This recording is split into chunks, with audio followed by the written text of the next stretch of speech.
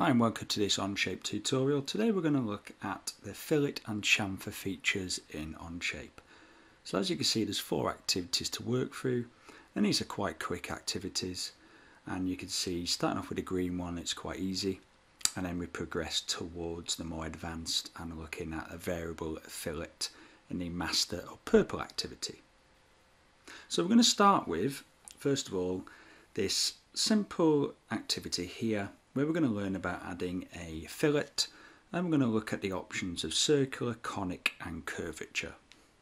So on the bottom we have a number of tabs. This tab here gives us an overview of the different activities or challenges, and if you click on the icons for YouTube, that goes to the videos to show you what to do basically, so the online tutorials. If you click this tab here, it gives you a quick overview of the different resources and tutorials that are available if you click on some of those links. And for this one we've got a drawing, we've got a tutorial tab, so this is the one we're going to use, and we've also got a reference model as well. So we're going to look at the fillet first. The fillet can be found on the top toolbar here, and if you hover over it, it gives you a bit of a preview, an explanation of how you can use the tool, and also it gives you the shortcut, so Shift and F. So you can see here what we've got is a simple cube with some holes in it, which we designed in the Extrude tutorials, and what we're going to do now is add some fillets. So a fillet is added for a number of different reasons. One, aesthetics, so it makes the design look better, okay, by rounding off the edges. It can also be added to improve, say, ergonomics, if a person's going to hold this or interact with a product.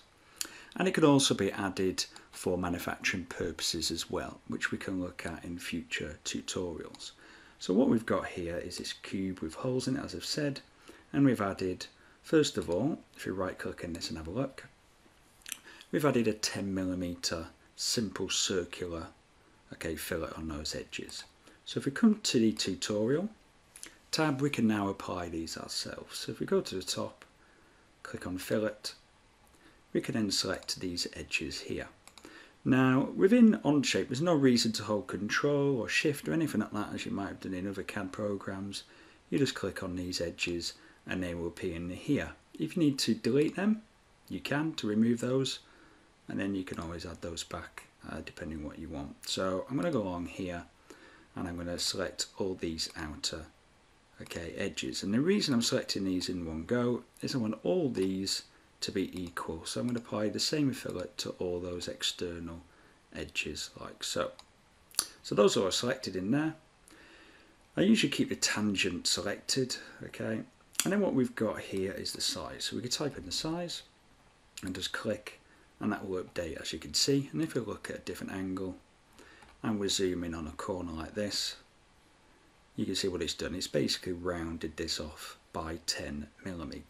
And if I change this, you will see that round will change.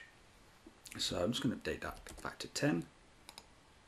And what you've got as well here is you've got some other options here. So the simplest one is, and the one that is used mostly, is the circular. You do have other options. If you click on the drop down, you have conic. So conic, you can change the radius, but you've also got another value here. So if you change that, you'll see this will change as well. So if I type in 0.1, you can see that shape changes there, so that sort of profile. And if I update this again, you can see here, I update that a little bit at a time, how that's pulling out and changing that radius there. So again, you've got another option as well. You can look at curvature this time, and if you put that to, so that standard is 0.5, to get that same if you're just using the circular one, but if you change that, say 0.1 for example, and click, you see it's actually disappeared now because it's too small. So we go back to 0.5 and we try, say, a slightly higher value. Again, you can see how that's going to change that radius there. We're going to talk about the variable fillet rate later on, so we won't tick that. Now for this one, I'm just going to go for a circular, 10mm bog standard fillet. Now you can see there it's rounded off the edge. If I drag that back in time, you've got a before, and then you've got an after. And that can be renamed. You can add a comment to that if you need to come back later, or if you've added that for some reason and you're sharing this document with somebody, they can read the comment. And you've got other options for delete and so on. And like I say, you could click on edit and go back in and change that. Now what you've got to do in Onshape, which is a bit different from some of the CAD programs, is that if you want, for example, these to be filleted a different size, you have to create a separate feature. So that feature's been created for those. I now want a different size on here. So if I go to my drawing and have a look, okay, I can see that it's got a 5mm fillet. So if I come back to here,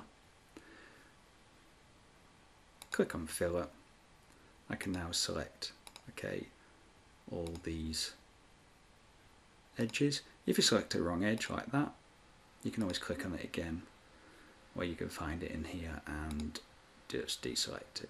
And as you can see there, I can spin this around now using my mouse, and I'm just selecting these. So I've got everyone selected, and if we go to here, okay, again you can change these values.